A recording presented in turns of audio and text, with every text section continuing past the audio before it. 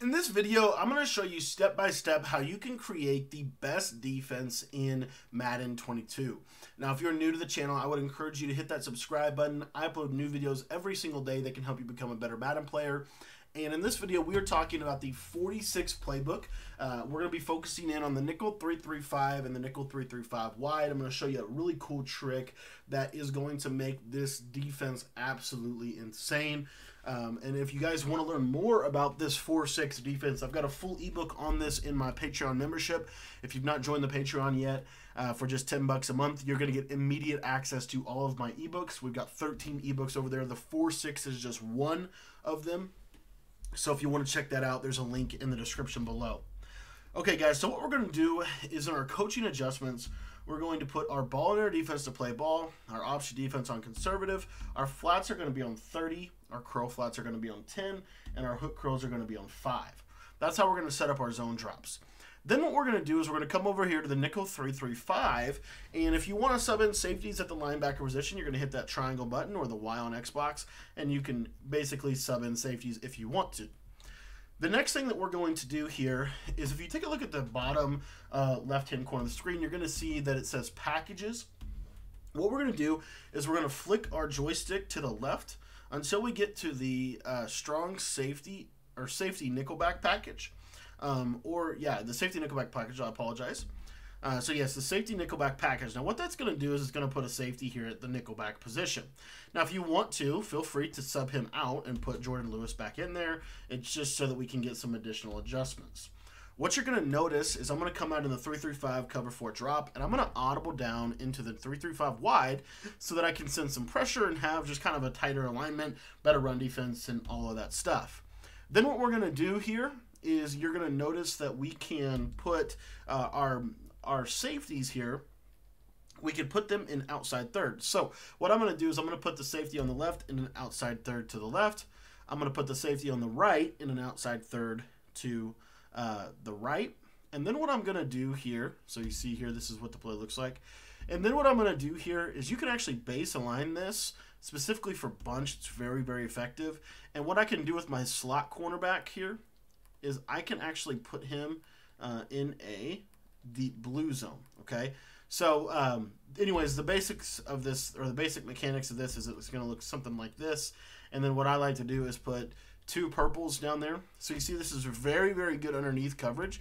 Now what you need to do as a user, what I would recommend is blitzing your user, and then from there you could bluff blitz one of your defensive linemen if you want to. But if there's any kind of skinny post on the play, you're responsible for the whole middle area of the field.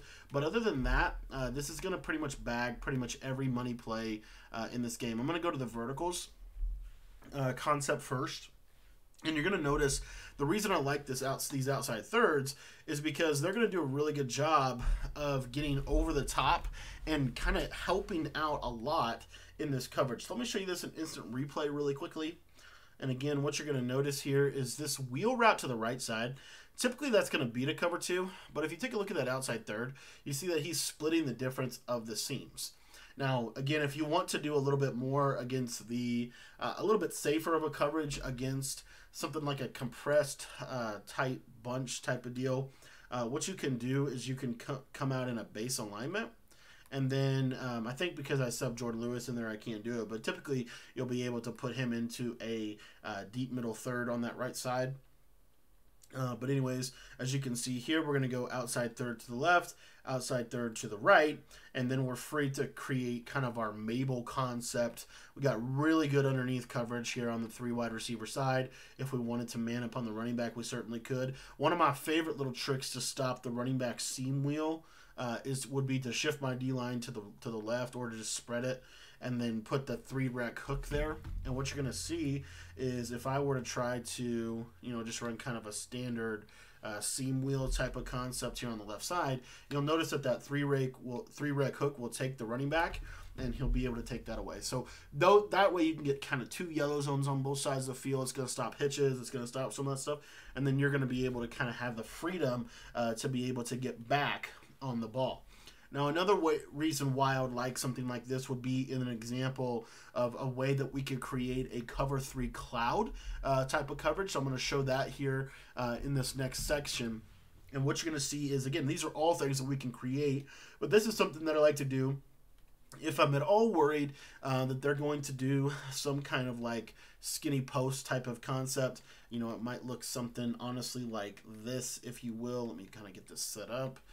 But yeah, something like this. And then what you're going to see from a defensive perspective is we're actually going to audible down into the Mike Blitz 3.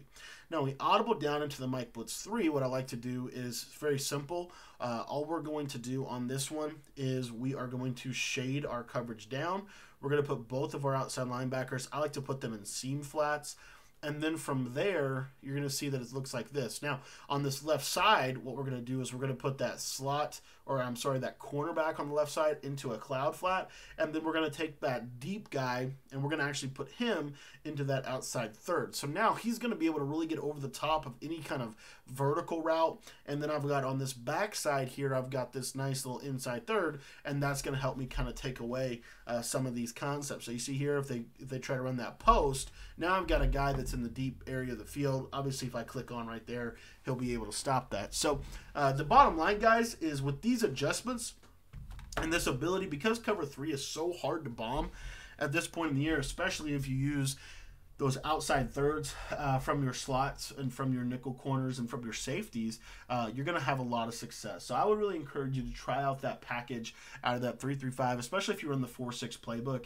If you want to learn more about this 3-3-5 wide, majority of people that play Madden 22 would tell you that this is the best defense in the game. So if you want to learn my complete breakdown of this defense, it's available over at my Patreon. If you want to join the Patreon, just head on down to the description, click that link, and it'll take you right over so that you can check out that membership. For just $10 a month, you're going to get an instant and immediate access to all of my Madden 22 ebooks, all my Madden 22 exclusive tips, pro player film rooms, and much, much more. So thanks for watching this video. If you really want to take your Madden game to the next level, be sure to check out that Patreon. There is a link that you can check out in the description of the video.